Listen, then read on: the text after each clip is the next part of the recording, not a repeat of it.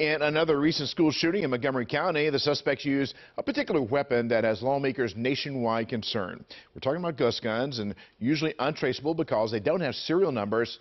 Now, your state leaders are working to ban them. WJZ is live. Ava Joy explains why the push to ban these guns could face some opposition. Ava Joy. Hi, Vic. Well, we're live in Baltimore City right now, where the police department said they have seen an exponential increase in the recovery of those ghost guns off of the streets.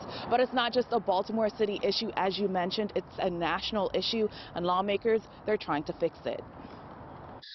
Oh, and he was a really beautiful soul. A devastated mother who lost her son to gun violence pleaded with lawmakers in Annapolis to make a change. I don't want this continue. I don't want no other mother has to cry their babies. I don't want no other mother lost his son.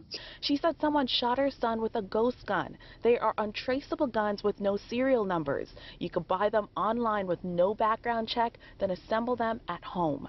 Mayor Brandon Scott was among the speakers who want lawmakers to ban those types of guns. And no one should be able to bypass background checks and just get a gun off the internet. In Baltimore alone, the number of ghost guns went up from just 9 when they first started keeping track to 352 last year.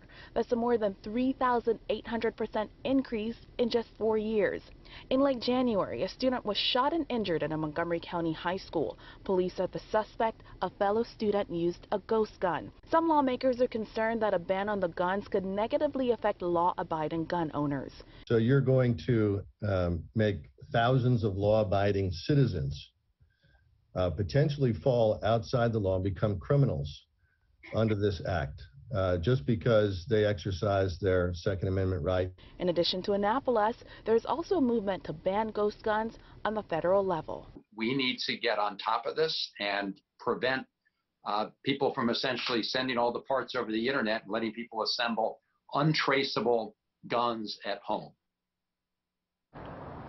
And we heard from Police Commissioner Michael Harrison earlier this week. He said his department has recovered about 139 guns from the streets so far this year. 51 of them were ghost guns.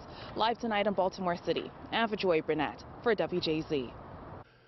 Ava Joy, thank you. And WJZ will have much more on this issue of ghost guns and what's being done to keep you safe and your family safe, and a CBS News Baltimore exclusive.